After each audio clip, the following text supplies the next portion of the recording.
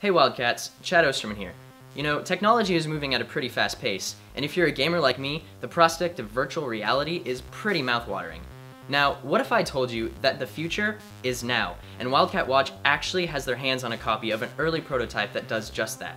Well, let me introduce you to the Oculus Rift. The Oculus Rift is a device that when you put it on, it completely immerses you in any video game that you're playing.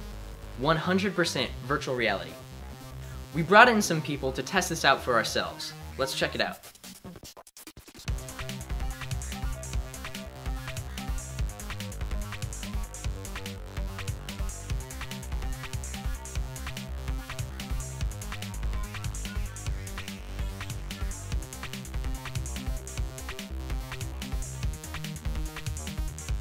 Okay, so I did the horror game demo, and at first, I gotta say, it was kind of rocky, but I mean, for a prototype, I can understand that, yeah, it's gonna have some tweaks. But I gotta say, when I first started, like, walking around and looking around my environment, I was completely immersed.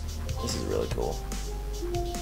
What made it crazy was you know, when you game, you're so used to just having your screen, but with this, you're like, oh, what happened? And you start turning and you move, and then there's just like a whole nother environment, and it's just like you get sucked into it. Like, you just forget about everything that's around you, and you're just like in a totally another world, and it was intense. I mean, plain and simple, I'm jumping around, moving left and right, thinking I can do it, and it was hard, but it was definitely cool. Not being a gamer, I had no idea what to expect coming into this, so as soon as I put on the goggles, the Rift, I was just completely immersed in this world. And I was in a beautiful mansion, I was looking over an ocean, I felt like I was really there.